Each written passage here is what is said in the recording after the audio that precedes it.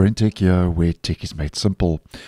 So last week I posted that the new Windows 10 and Windows 11 lock screen widgets will be available to all this week. And that's because according to Microsoft, devices running Windows 11 version 23H2 and later and version 22H2 of Windows 10 and later that have the April 2024 monthly Patch Tuesday security update installed will start being included in a phased rollout of this new feature. Now that video will be in the end screen if you want some more info.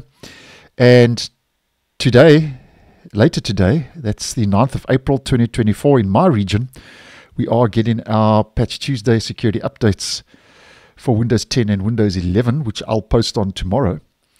And just to let you know that there's been a bit of a change from Microsoft in regards to these lock screen widgets and the layout and the functionality, because previously, as I posted, it was all or nothing. So if you enabled when the feature makes it to your device, if you enable the weather widget, all 4 cards will be applied to your lock screen. That's why some are considering this to be bloat, including myself.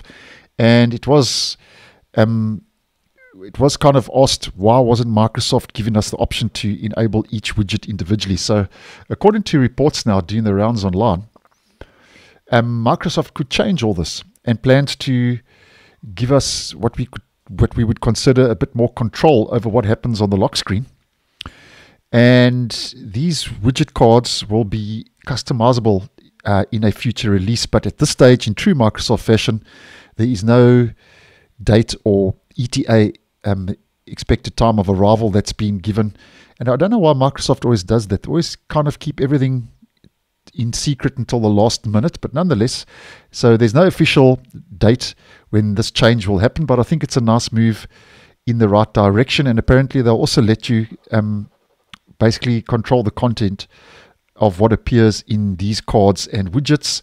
So just as an example, you'll be able to select which card appears on your lock screen. So you can have weather, markets, traffic, and not trending, or the other way around. You can have traffic and nothing else, or weather and nothing else, and markets and trending, and so on. So you get the idea. You'll be able to select which card and widget appears on your lock screen, which I think is a nice move in the right direction.